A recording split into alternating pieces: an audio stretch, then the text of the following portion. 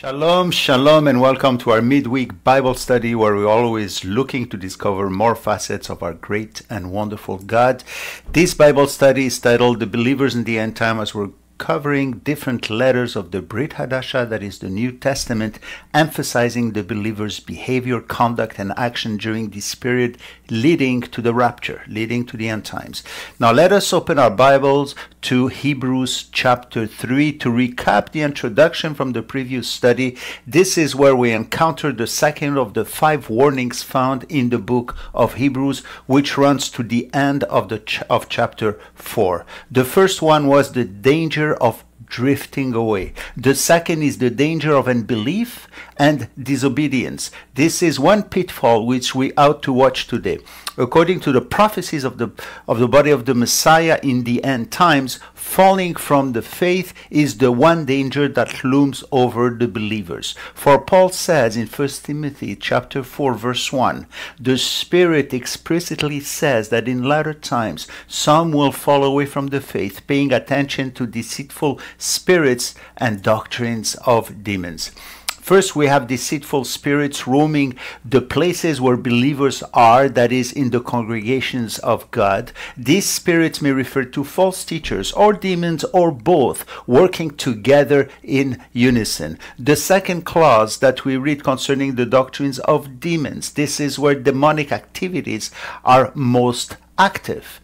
It attacks the Word of God, the Bible. Remove the Bible from the life of the believer and you have no more direction, no more vision, but instead chaos.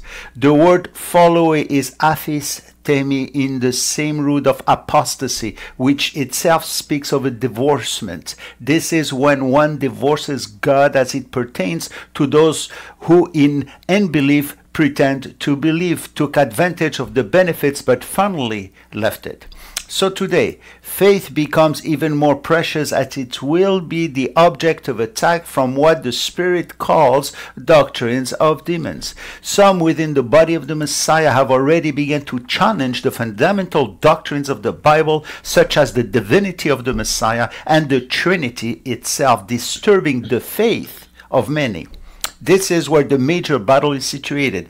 This is the time to build a strong fence around these major doctrines of the Bible, for they will be the subject of many assaults.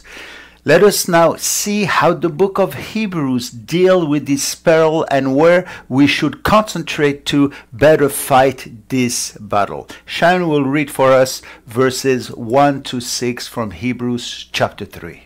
Therefore, holy brethren, partakers of the heavenly calling, consider the apostle and high priest of our confession, Jesus the Messiah, who was faithful to him who appointed him, as Moses also was faithful in all his house. For this one has been counted worthy of more glory than Moses, inasmuch as he who built the house has more honor than the house. For every house is built by someone, but he who built all things is God. And Moses indeed was faithful in all his house as a servant, for a testimony of those things which would be spoken afterward. But Messiah as a son over his own house, whose house we are, if we hold fast the confidence and the rejoicing of the hope firm to the end. Now our text begins with the word therefore, as if to say, finally, now, after all that has been said and shown in the previous 2 chapters, what are we going to do with all this information about Yeshua, about Jesus? How applicable is it in our life? In this section, the writer obviously speaks to believers. He calls them holy brothers in verse 1. And to them he begins this great encouragement by including 2 more important titles of the Messiah. These would be 4 titles out of the 7 that he brings out in this book. The first title we encounter, if you remember, was heir in chapter 1 verse 2. The second was the captain of our salvation in chapter 2 verse 10. And here are added 2 more, apostle and high priest. These titles which furthers our understanding of our relationship with the Messiah. See how he directs our attention to him for keeping our hope heavenward. This makes it so much easier, by the way, to fight the earthly battles and to strengthen our faith. Let us look at the third one, the apostle. In the New Testament, this word means to be sent, as Yeshua was sent from heaven to earth. However, there is much more to this word. Before this word found its place in the New Testament, in secular Greek, they used this word apostle as a title of a commander who was leading a military expedition. It was the title given to one who was heading the great naval journey. You know, at that time, not all parts of the world were discovered, of course. And it must have been so exciting to organize great journeys into the unknown. And the leader of the expedition was called the apostle. There was so much excitement connected with this designation. It is as if the believer was called to a great journey of exploration and discovery. And such is or should be the life of one who walks with Yeshua. Biblical Judaism, biblical Christianity is not boring at all. The writer wants to tell us that it could be the most exciting experience yet. And there's a progression in these titles. From being heir, he always was in eternity. To him belongs all things. He then became the captain of our salvation in his death and resurrection. And now he is back up in heaven. He is our apostle in our walk, in our sanctification. He is the one who goes before us to pave the way so we can partner with him in this great work. We explore the world and our circumstances with him. The following title, the fourth in the book of Hebrews, is High Priest. This one speaks of intercession. This one tells us that heaven is open now to all believers, and we can now boldly, as the Bible says, enter the throne of God in his name. This last title has, in fact, tremendous implications. It is loaded with great truth. Let us make a brief review of the importance of the high priest in the Mosaic law. From there, we can better appreciate Jesus' present title. In the Hebrew scripture, the high priest position was right below God. He was the mediator. He was the intercessor for the people. He not only spoke to God on behalf of the people, he taught the people how to live through God. He was their supreme earthly leader, and this position plays a big role in the book of Hebrews, as this title, by the way, is mentioned 16 times. Remember how elaborate his outfit is, that is the high priest outfit in the Old Testament. It was designed to show the immense responsibility he had. He was wearing a breastplate with the name of the 12 tribes engraved on it. He was responsible for them. He was wearing a crown which says holiness to the Lord, because he was to typify what holiness is. If you ever wonder what might have been the most demanding job ever, it was that of the high priest. And we are further told that when he sinned, all Israel took on the responsibility. We read this phrase, this powerful phrase in Leviticus chapter 4, verse 3. If the anointed priest sins, bringing guilt on the people, meaning that the consequences of his sins will fall on the people, but with Yeshua as high priest, we run no risk at all because he is sinless. And in the Hebrew scriptures, this high priest was the only man in the world to have the right to approach God's presence in the most holy place in the tabernacle. Remember, on Yom Kippur, on the Day of Atonement, only the high priest could enter the very holy place, and it was the only time when he was asked to change his garment, to enter with just a linen tunic, to typify the first coming, and where we see the death of the Messiah. And the days before Yom Kippur, the other priests were afraid for the high priest's life. They would themselves lock him up in the chambers of the temple and go all over the details over and over again. They understood the stakes. They feared for his life. And with all of this, the Spirit asks us to consider who really is the apostle and high priest of our confession at this present time. To consider is to look at it in a reflective manner, to contemplate, to meditate on who our Savior is. The Greek word is metokos, from the word echo. We get the word echo. You know how it is when you are surrounded by mountains and there is an echo? It is a place where the words resonate many times over and over. Now, while the first high priest was Aaron in the Hebrew scriptures, there was one man higher than him. It was Moses, who more than Aaron played the role of high priest, and so it is at this time when the author compares Moses to the Messiah. Let's not forget that in the book of Hebrews deals with some Messianic Jews who contemplated going back to the law and to Pharisaic Judaism, for the battle was very fierce. There was a lot of persecution. And so the Spirit goes right to the one who brought the law to the people, Moses. And while the writer will speak highly of Moses, he will, however, say that the Messiah is so much higher than Moses. It is then in verse 2 of chapter 3 where we have the first of 11 mentions of the name Moses in the book of Hebrews. He here begins with a positive note. Speaking of Yeshua, he says in verse 2, "He was faithful to him who appointed him, as Moses also was in all his house." And indeed, he was. Looking at the account of this man in the Torah, among the Israelites, one cannot find a higher or better positioned man in relation to God than Moses.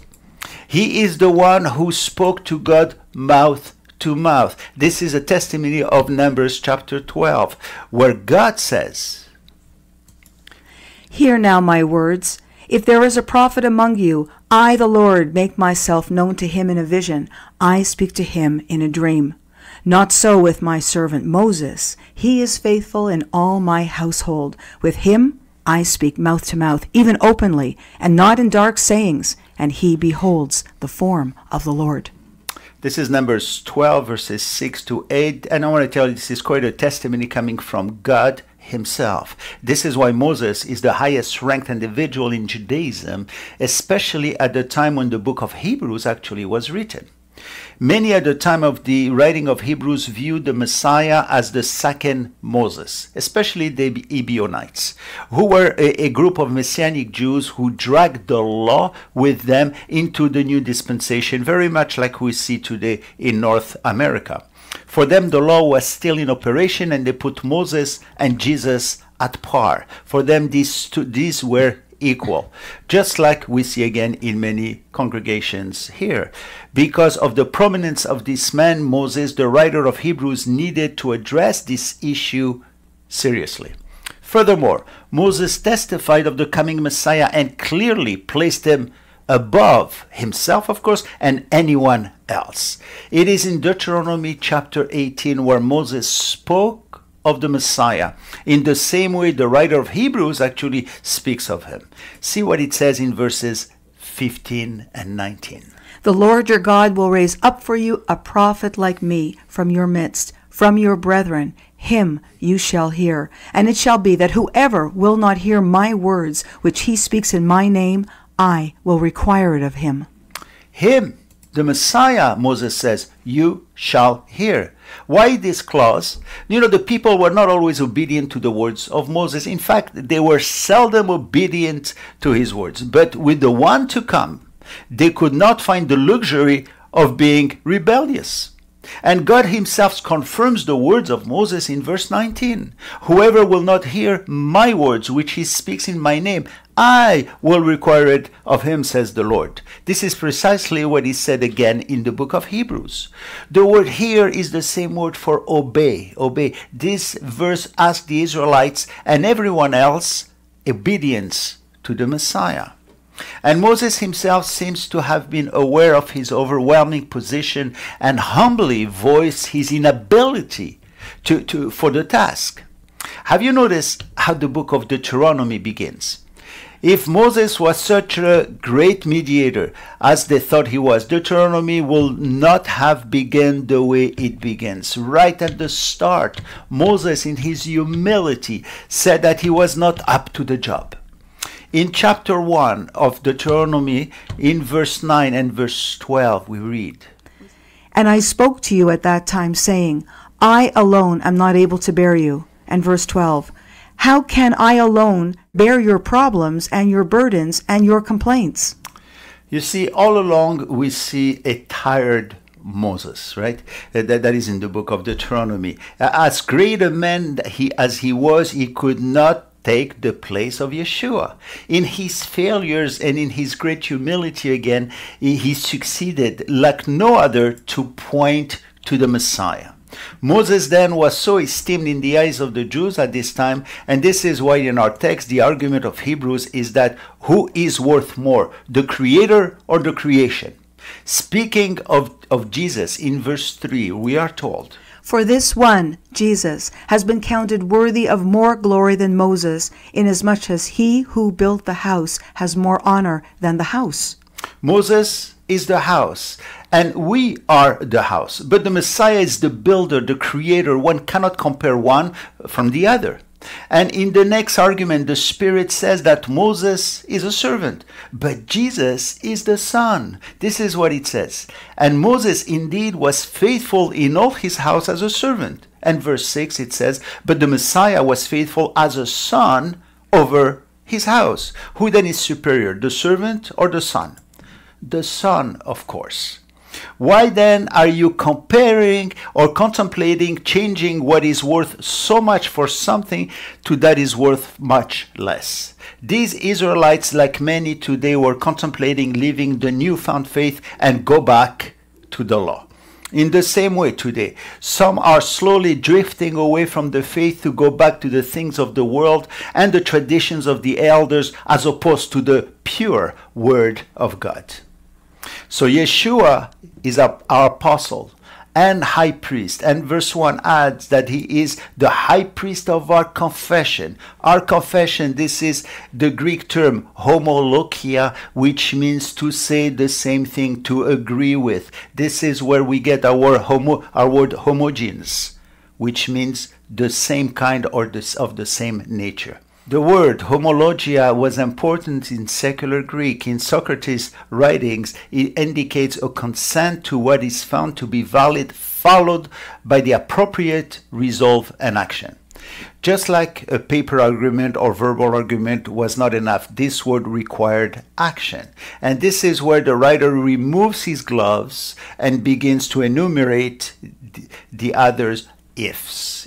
In verse 6, he says, but Messiah as a son over his own house, whose house we are, if we hold fast the confidence and the rejoicing of the hope firm to the end.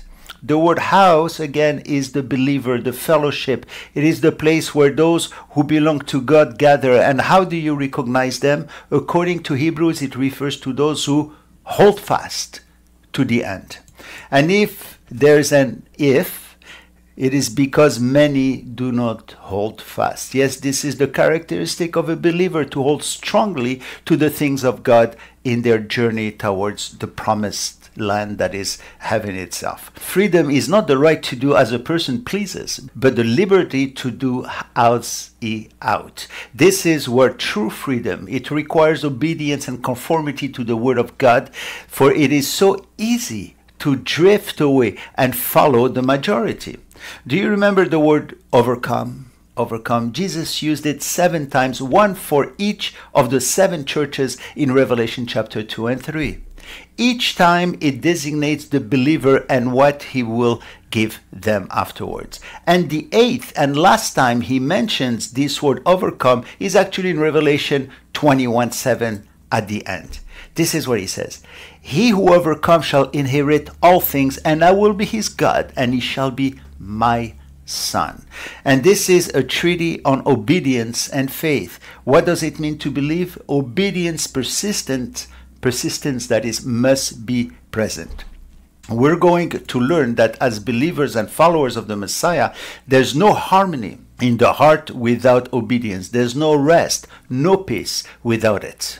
And selected obedience is no obedience at all. This is when it becomes convenience, but we ought to obey all the law, or as much as we can, of course. It is through persistence in the faith that great men of God came about. And these did not fall from the sky. They also persisted in their faith. There's a lot of work behind it. You know, the writer will bring out this point, especially when we get to Hebrews chapter 11, the chapter of faith. But even in the world, behind great men and women, there's a life of preparation, a life of obedience and persistence. And it is now in the book of Hebrews that the Spirit is about to give us one great example in history. That is Israel. Now pay attention to what happened to them in the example that we're about to read. This story is given to us because we are so much like them. You see, the events of the story takes place in the wilderness, but it is not taken directly from the original source of the Torah. It is cited from Psalm 95, a perfectly selected psalm for the occasion. Now let's read what the book of Hebrews chapter 3 tells us from verse 7 to 11. Therefore, as the Holy Spirit says, today, if you will hear his voice, do not harden your hearts as in the rebellion, in the day of trial in the wilderness, where your fathers tested me, tried me, and saw my works 40 years. Therefore I was angry with that generation, and said, they always go astray in their heart, and they have not known my ways. So I swore in my wrath, they shall not enter my rest. You see, after telling us all about Yeshua, who Yeshua is, and all that he did for us, now the scriptures tell us today, if you hear his voice. To the unbelievers, actually this is a call to salvation. You know by now who Jesus is, right? If you're in the chapter 3, by now you know who he is. Now today, if you understand who he is, do not harden your hearts, because you don't know if by tomorrow you're going to see the same thing. But now, how should we, believers in Yeshua, read this warning? What does it tell us? The Spirit brings us right into the wilderness at a place called Kadesh Barnea. Let us consider the context of the story of verses 7 to 11. There was a turning point in the history of the Jewish people. After they had left Egypt, a year or so later, they found themselves right at the door of the promised land, the land flowing with milk and honey, but they could not get hold of it. At this time, Moses sent 12 spies to find the best way to enter the land. And the spies actually stayed 40 days. And when they came back, 10 of these spies panicked when they saw the power of the enemy. They saw an insurmountable obstacle. They saw these giants and they forgot who the Lord was. And they came back, when they came back to camp, they discouraged the people to go in and take the land, and as a consequence, they lost their blessings. As a punishment, they were to stay in the wilderness, walk around and around to and fro the encampment of Kadesh Barnea for 40 years. 1 year for each of the days they were in the land, until the people of that generation, 20-year-old and over, that is, died, except 2 of the spies, Joshua and Caleb, a Jew and a Gentile. This represents a picture, by the way, of the new body of the Messiah to come. But for now, the point of all is that because of their unbelief, the people forfeited so many blessings. And this is where the story speaks to us. Let me show you a map. See, this map illustrates the journey of the Israelites and that of so many believers today. The first thing that we notice is that from Egypt they went to Mount Sinai, where they got the law, and from Mount Sinai to the promised land, you know, the land of rest. This is actually a journey of only 11 days, just about 150 kilometers. No, it wasn't long at all. This is what Deuteronomy chapter 1 verse 2 tells us. The book of Deuteronomy opens with that sad fact. It was 11 days turned into 40 years, that is, because of unbelief. And as the Israelites were coming to take possession of their land, they actually lost a good part of their blessings because, again, of unbelief. Because of unbelief, they could not enter the blessings of their possessions. It was then delayed, held up, until today, by the way, until the Messiah will come back. Now let me explain.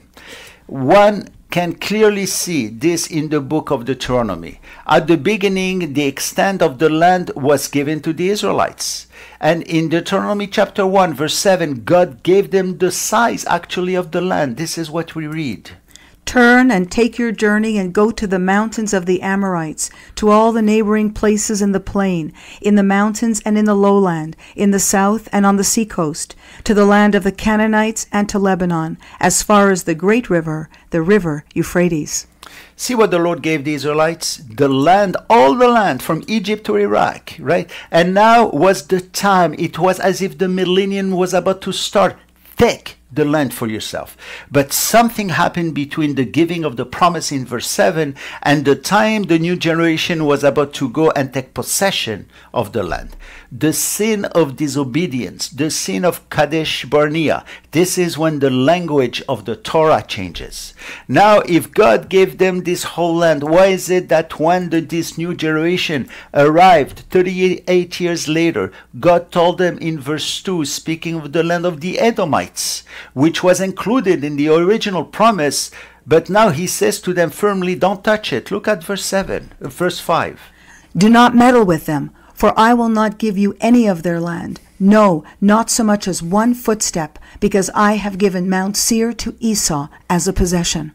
What do you think they lost the territory of Edom? Why is it? See that the promise was delayed because of sin. He also tells them in verse 9 concerning the land of Moab. Then the Lord said to me, do not harass Moab, nor contend with them in battle, for I will not give you any of their land as a possession, because I have given Ar to the descendants of Lot as a possession. And with Edom and Moab, he adds in verse 19, the land of Ammon.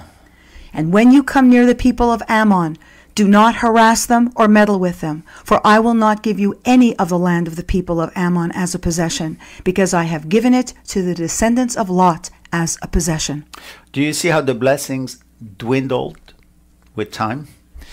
Why has the land dwindled from verse 7? God did not make a covenant with Edom, nor with Moab, nor with Ammon. In fact, at the end, during the Messianic time, during the millennium, we learn that Israel will occupy this very land. Through the prophet Obadiah, for instance, God says in verse 19, the south shall possess the mountains of Esau. That is, those Jews that shall dwell in the southern part of the land of Judea shall seize upon the country of Edom, and it is the same with the territory of Ammon and Moab. And then that land was part of the original promise, but it became smaller and smaller as the people sinned and sinned. The reason for their missed opportunity is their lack of faith, their lack of trust in God, lack of obedience. The same thing the writer of Hebrews is bringing to us. This is why he recalls the same events. Despite the great miracles they witnessed in the wilderness, and in spite of the great cloud that still directed them day in and day out, they lacked faith and rebelled, and the consequences are over 2 million Israelites perished. Is this not what is so often happening for believers today? At the beginning of our conversion, all doors open up, but because of this often drifting away, our blessing is delayed and delayed. But I'm going to tell you, it's never lost, never lost. It is even now time to take our possession and begin a life with God. That's all the time we have for today. I pray that the words that we have seen today richly bless you. Hallelujah, Adonai, kol goyim. Shabechu kol ha'umim. Ki gafar aleinu chasto, ve'emet Adonai le'olam. Hallelujah, hallelujah.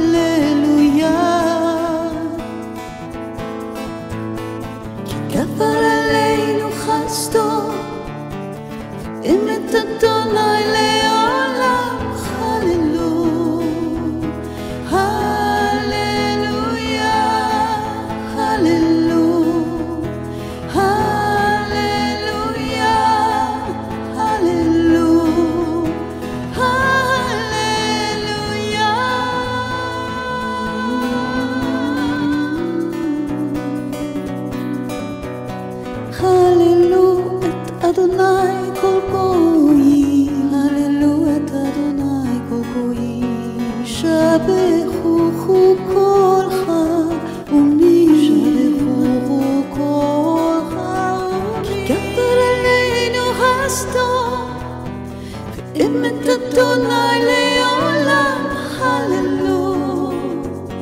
הללויה כי כפר עלינו הסתום ואמת אדוני לעולם